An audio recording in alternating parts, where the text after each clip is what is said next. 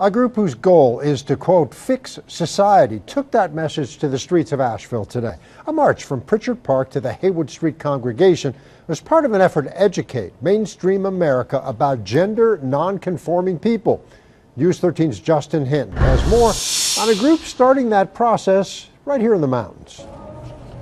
A start in Asheville, Frank, but a continuation of the bigger movement as dozens of people showed up to get educated and share that message with others around them. It's not a transgender rally. It is a cisgender, mainstream, trans, lesbian, gay, bisexual, carbon-based humanoids. It's a human rally. With that, Jennifer Barge opened the Fix Society rally in honor of Leelah Alcorn, the Ohio transgender teen who committed suicide last month. Anytime a child is harassed or bullied and forced into conversion therapy to the point of killing themselves, that the focus needs to be brought, that something needs to be fixed. A couple dozen came out to show their support and to learn, helping Barge normalize the idea of transgender. I feel very positive. I'm happy that Asheville is such a diverse community of people who want to step up and do this. But for the president of Asheville High's Gay Straight Alliance, there is still more work to be done in the city, including at her school. That's why her club is working to get 2 gender-neutral bathrooms installed at Asheville High. We have a lot of transgender students in our GSA as is, and a lot of non-conforming and genderqueer just in general.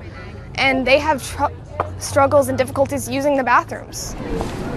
For now, the focus is on education and moving forward, gaining knowledge and sharing stories to take back to their communities to produce change for the future. We currently have a survey, and we're working on letting our principal let us to get it out to our students to see what their plans are, what their thoughts are on it, and it should be done in about like 2-ish years, so it's going to take a while, but we really want to push it through.